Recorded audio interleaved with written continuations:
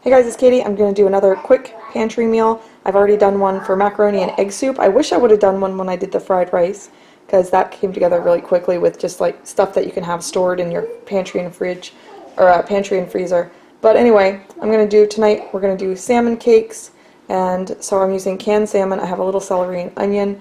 If you don't have these, they're not essential, but you want some kind of onion, so if you have onion powder or like dehydrated onion flakes, or I also have chives. You want something to add some flavor. And then I have an egg and some saltine crackers. I'm going to crush these up into crumbs. If you don't have saltine crackers, you can use breadcrumbs. And then I'm going to chop up the herbs. So.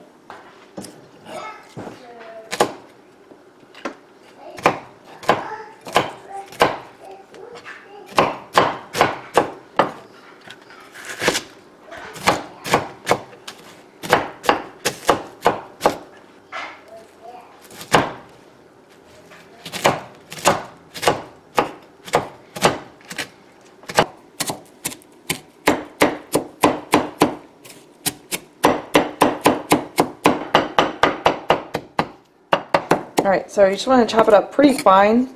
If the vegetables are too big, your like salmon cakes will fall apart, or they'll be more likely to fall apart. So if you have like a mini food processor, that would be a good thing. And I just put it all in here together. You want everything pretty minced up.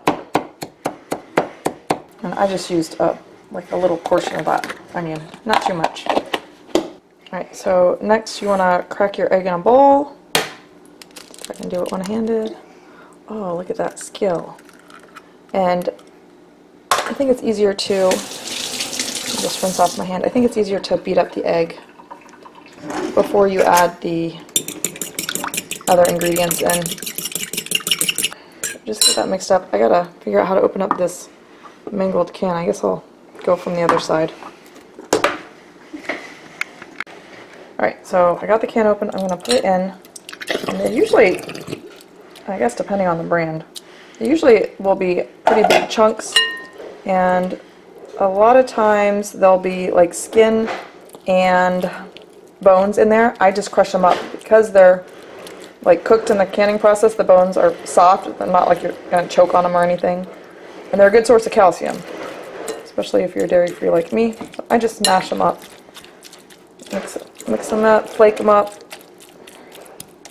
You can break it up really as much as you want, but the more finely it's broken up, the more likely your little patties will stay together. I'll go ahead and put my veggies in as well. Scrape that out once I have my other hand back. And then I'm going to crush my crackers.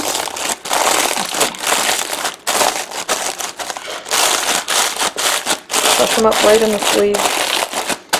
If you already have your food processor out from doing that, you could do them in the food processor. Once they hit the liquid, they kind of crush up more, so you don't need to have them super fine. Just keep mixing them.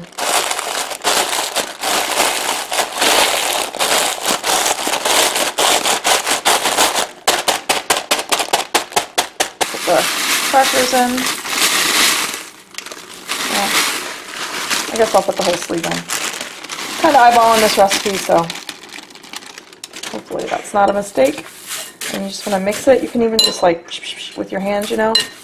And the salmon, canned salmon has salt. If you're using fresh or frozen salmon fillets, there most likely will not be salt, but the canned salmon has salt, and the saltines, unless you get unsalted ones, have a good amount of salt. So you shouldn't have to add any salt.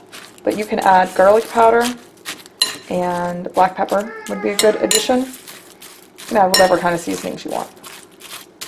The onions and the parsley will give some good flavor too. I'm actually going to do it like this.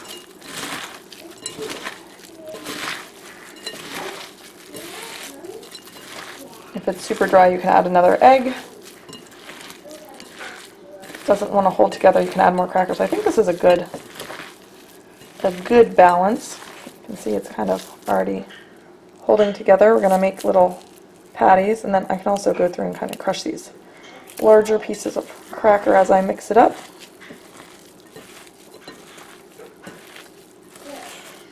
And if you let it sit a little while, the moisture will go into those crackers and form patties a little better. I'm going to just go ahead and start cooking right away so we can have dinner. But if you have the time to do it ahead, you can. Alright, so I got my oil is heating up here, and you want to have like a puddle of oil. This is not just like a saute sort of thing. We're going to shallow fry these.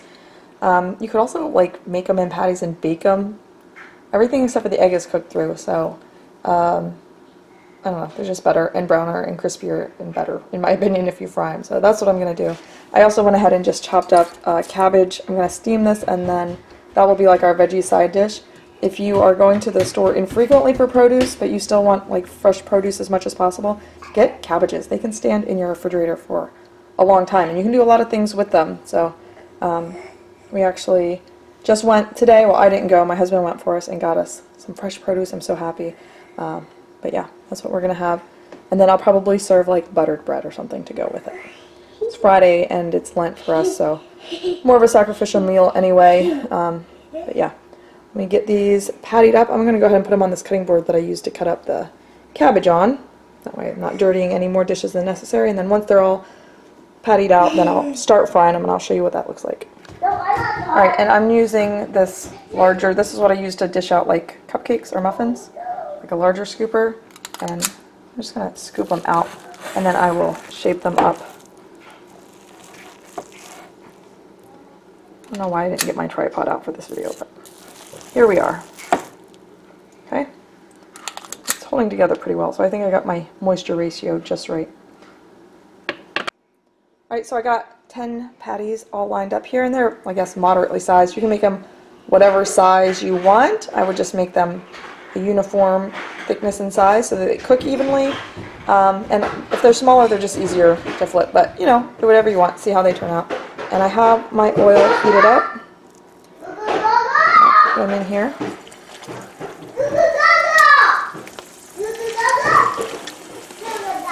Goo goo gaga. Since I have 10, I'll do 2 batches of 5. That way they don't get too crowded. Just let them cook until they're golden brown, and then we'll flip them and cook them again. We'll see how long it takes. Alright, so they're frying. It's kind of at a medium. You don't want to fry them too aggressively or they'll fall apart. Once they start to brown on the underside, they will hold together a little bit better. Let's just give a little peeky poo. Oh, I don't know if you can see. It's like a yellowy golden brown. I want a brownie golden brown, so we'll go a few more minutes. I'm also going to put a lid on the cabbage and turn the heat on so it comes up. I just let it steam till it's as tender as I like, and then I just season with salt and pepper. Like I said, simple meal, but should be delicious. Focus. We're at 7 minutes. They're looking nice and brown. Might want to move them around in your pan if they seem to be getting brown on one side versus the other. That does look good. And cook again on the other side.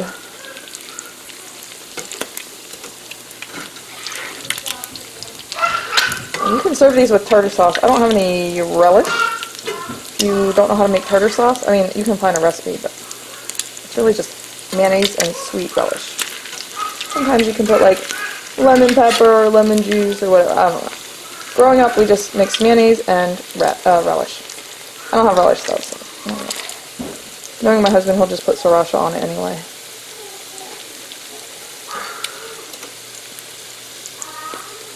Alright, looking good. Alright, I think I'll get these out. I'll cook those ones up.